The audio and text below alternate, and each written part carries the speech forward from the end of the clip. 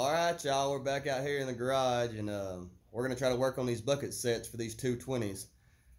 I've never actually made these before, but I've watched several videos and I've done some research on them, and I've got an idea of how I want them to look and how I want them to operate. So we're going to get started on that, and hopefully later on in the season we'll get some footage of using these things and hopefully catching a couple otter out of them. So let's get started. Alright, so what I did is I got a couple cheap buckets from Lowe's. One of the things I was concerned about was the colors, but from everything that I've watched, I've seen them use blue buckets, white buckets, camouflage. It really don't seem to make a difference. And in some of these river bottom areas, seeing a bucket of all different colors washed up is pretty common, so I don't think the otter are going to get overly suspicious about it. And if they do, they're probably not going to be interested in a bucket set anyway. So the first thing I'm going to do is take these handles off, and to make that easy, I just got my little bolt cutters here. And we'll get as close as we can. Wanting to break.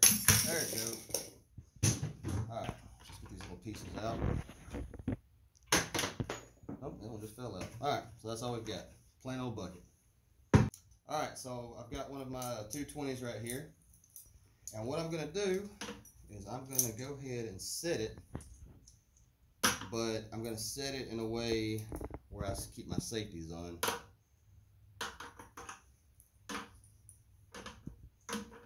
Definitely got to be careful doing this. Any kind of bear trap. While I'm doing it, I'm just pulling the safeties out a little bit more. If I can see what I'm doing here. There we go. There we go. That's a set 220.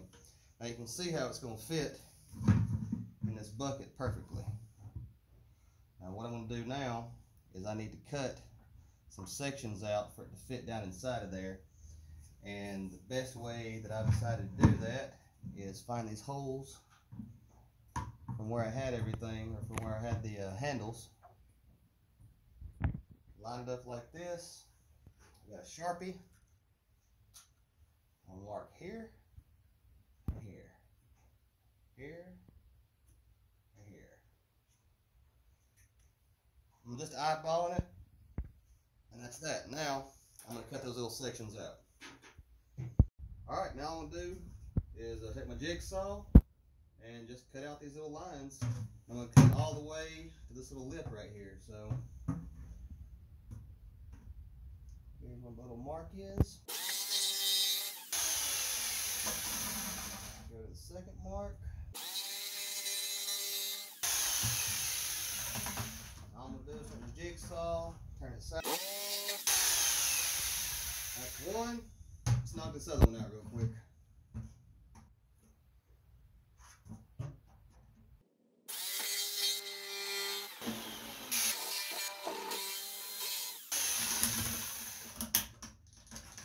Cut it out. And that's it. 2 cut holes in a bucket. That simple. Alright, so we've got our little snips cut inside of the bucket. Now what I'm going to do is I'm going to go ahead and determine that one of these sides is going to be up, one's going to be down. We'll say this is going to be our down side. So we're going to take some holes. We're going to take a drill and we're going to drill some holes.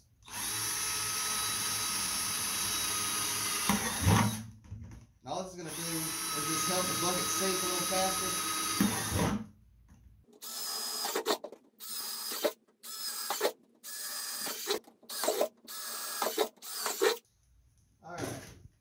That should be plenty right there. Just enough to kind of help it sink when we put it in. The way our trap fits in this,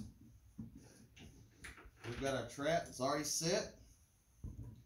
And we just slide it into those grooves. And that's it.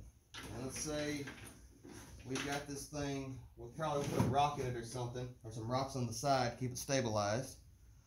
We'll take our safeties off. And that right there is going to be our bucket set. Now, old Mr. Otter sees some bait or smells something in the back. He sticks his head in here and tries to figure out, you know, if he can get that fish back there or not. And as he tries to push through,